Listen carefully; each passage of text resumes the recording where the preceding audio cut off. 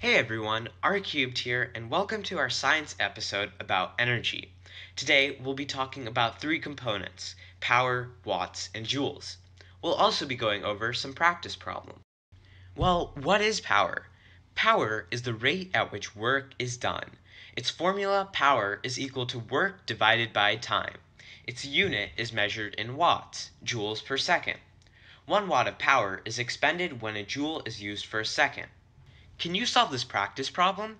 Find the power of a kitchen that consumed 1000 joules for 20 seconds. Pause the video here before I show you the answer. And the answer is 50 watts. You got it correct. Good job. Power is equal to work over time, so all we need to do is find what the work and time was. The work was 1000 joules and it took 20 seconds.